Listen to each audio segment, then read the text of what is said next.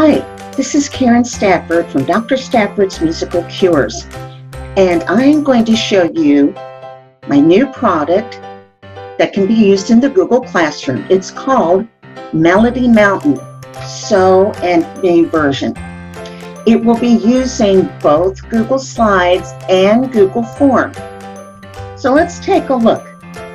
First of all, your student is going to have to run it in Present form. So the directions will say, click Present to begin.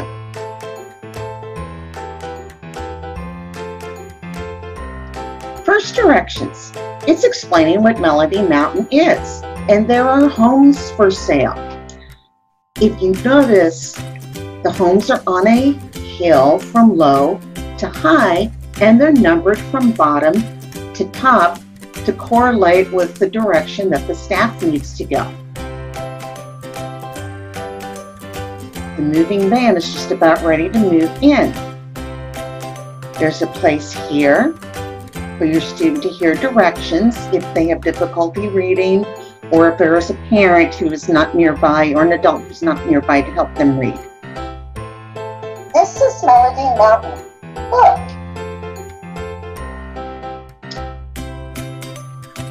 It introduces high or low and a definition for high and low, and the sound of the pitch.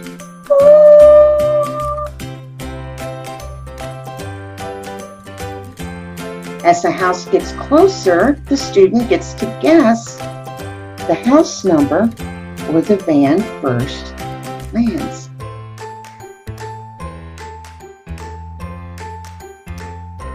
And the new neighbor is introduced as Sew. The graphic for Sew shows the Kerwin hand signs so that if your child or your student is learning from home, they will still be able to get that. Here is Sew's song. Song has a song, a very nice song. We would like it if you sang along.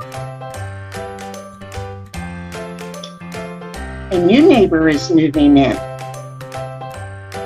They listen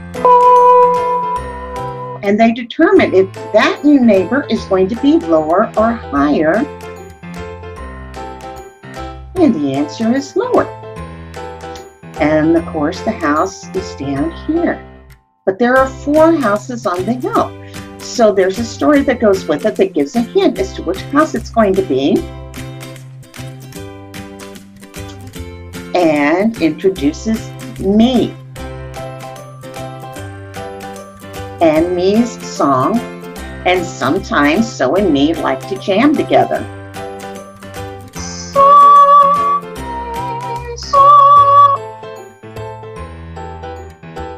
It explains why Sew and Me don't want to live right next door to each other. Then it goes from the spacing of the houses to a 3-line staff and talks about the lines and the spaces so that they can see where Me is in relation to Sew. It also shows the up and down pattern and the left and right pattern as they're listening to the song so they get the idea of how that goes. When you click on the sold sign, it takes you to a Google Doc form. And in this case, the directions and the songs have to be in link form. So first of all is an example.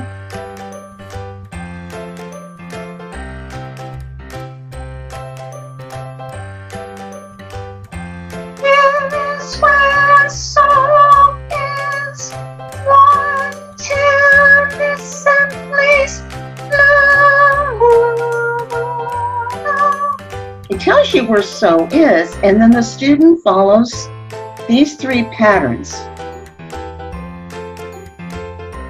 It's number 3, and then it tells them it's number 3. Now that was the example, and then they get to go on to the next sections. directions, listening example.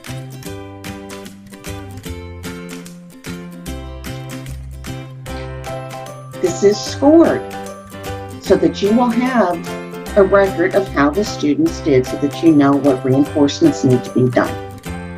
Like I mentioned earlier, this can be used in Google Classroom.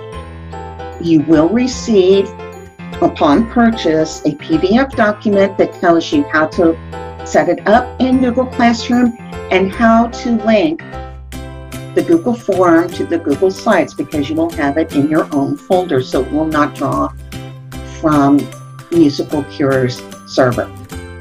If you have any questions, please email me, Karen@drstaffordsmusicalcures.com. Thank you for listening.